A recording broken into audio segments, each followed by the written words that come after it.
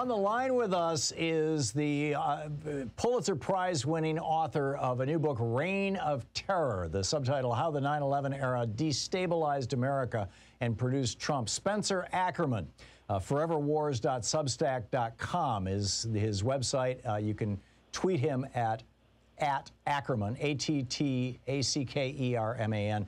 Spencer, welcome to the program. Tell us about how 9/11 set the stage for Donald Trump. Certainly. It does so in a couple ways. First, there's a deliberate imprecision after the attacks to not define the enemy. The enemy is not defined narrowly as the people who caused the attacks, but extremely broadly. And in fact, if you look at, for instance, the authorization to use military force, which kicks off the Afghanistan war, it's not defined really at all outside of allowing the president to do that definitional work. And accordingly, once all of this, machinery coalesces, it creates opportunities to push American society in a more authoritarian direction through the expansion of mass surveillance, through indefinite detention, through torture, through putting immigration in a counterterrorism context.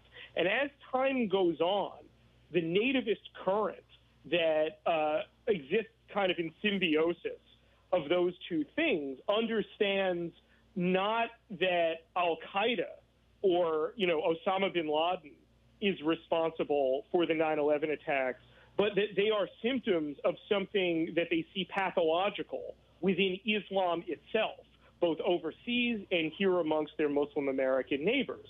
And as the war grows more and more disastrous, as something that's supposed to showcase American power instead showcases American weakness, then this offended sense of American exceptionalism amongst people who believed on the right what their leaders had told them experiences now this kind of cognitive dissonance, that these people who the U.S. is fighting, who are understood to be practically subhuman, somehow have beaten the United States of America, that has gone this badly. And at that point, then you also have lying in wait an opportunity for someone to come along and say the problem is that these elites don't understand the war that they're in against radical Islam, and they only have discredited themselves and brought you this humiliation.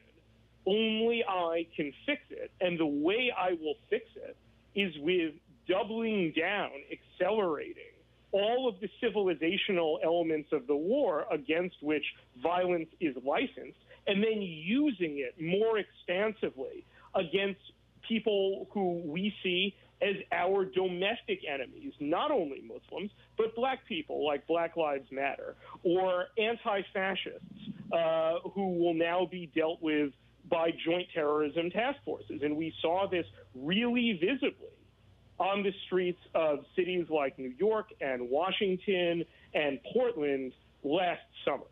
Yeah. Wow. That's a startling synopsis. We're talking with Spencer Ackerman about his new book, Reign of Terror, How the 9/11 Era Destabilized America and Produced Trump. Without getting as granular as you just did, from a kind of a 30,000-foot view, it almost seems to me like what 9/11 did, not 9/11 itself, but the way that George W. Bush and Dick Cheney chose to respond to it, keeping in mind that Bush had told his biographer in 1999, Mickey Herskowitz, that if he became president, he was going to attack Iraq, that his father made a terrible mistake, pulling out of Iraq after less than a week, that the war really should have gone on long enough to get him reelected, and that he wouldn't make the mistake that his dad did.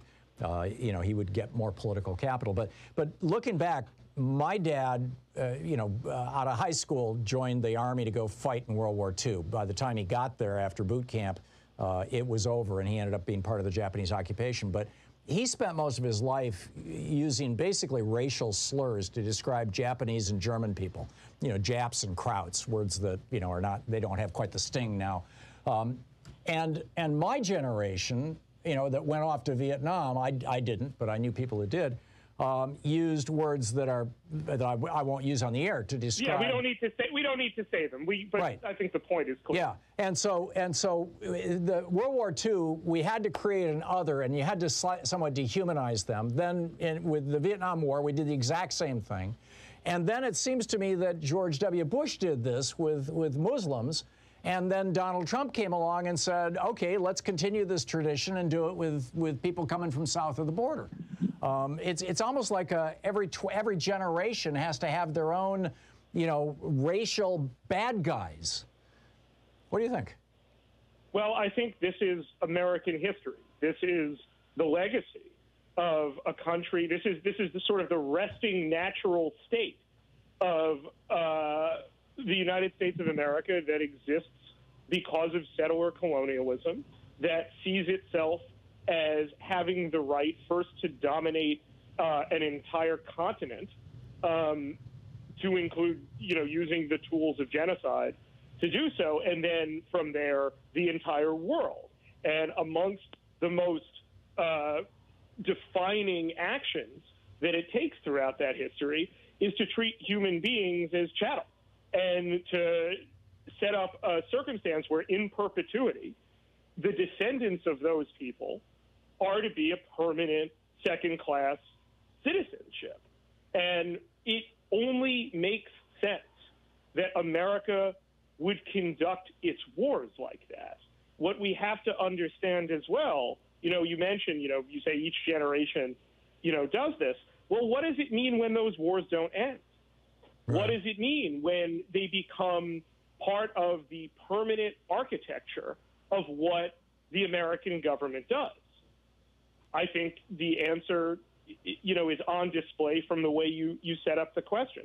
Yeah. That's going to be what happens to our Asian American and Pacific Islander neighbors as the bipartisan Cold War against China coalesces. I was just thinking whether any elite official who, for detached reasons of policy, believes that simultaneously the United States ought to pose so-called great power competition to China, and also abhors racist violence against people of Chinese origin in the United States, the effect is nevertheless clear. The effect is nevertheless obvious. The effect is nevertheless demonstrated historically. Will we choose to do this again, or will we break with it?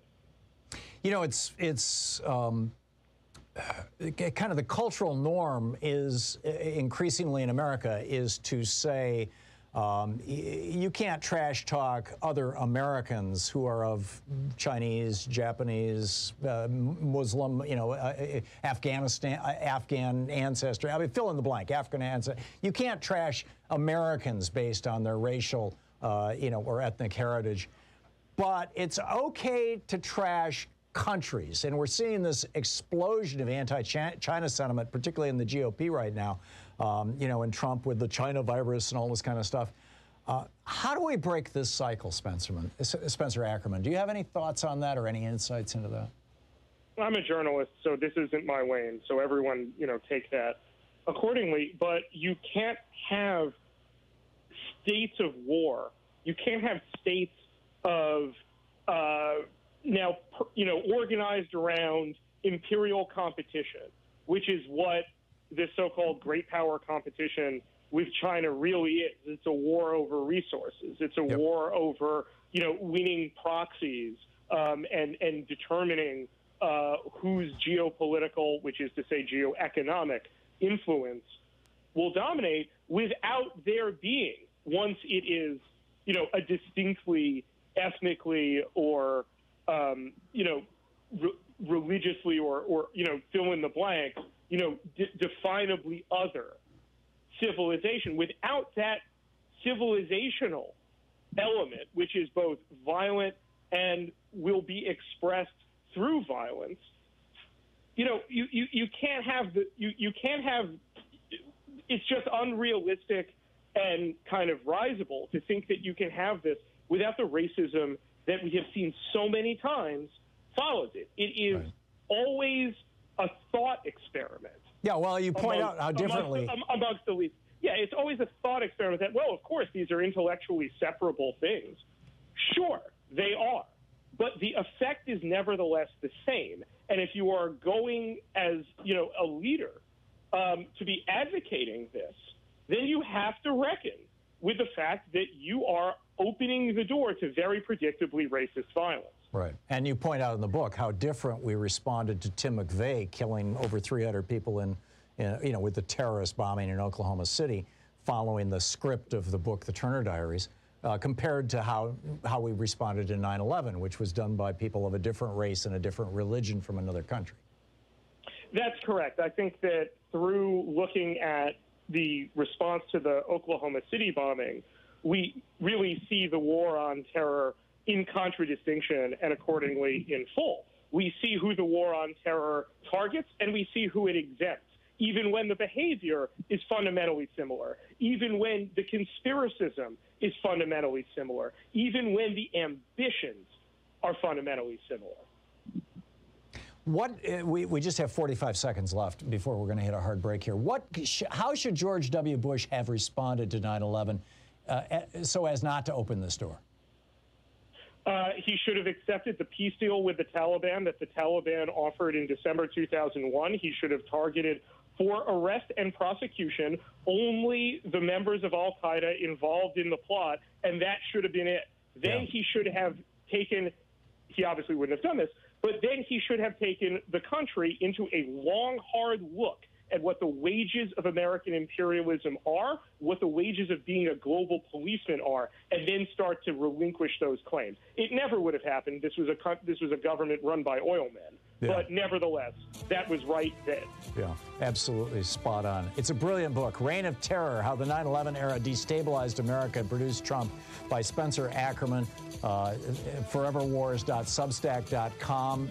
Really worth signing up and following Spencer, and at ATT Ackerman on Twitter. Spencer, thank you so much for dropping by.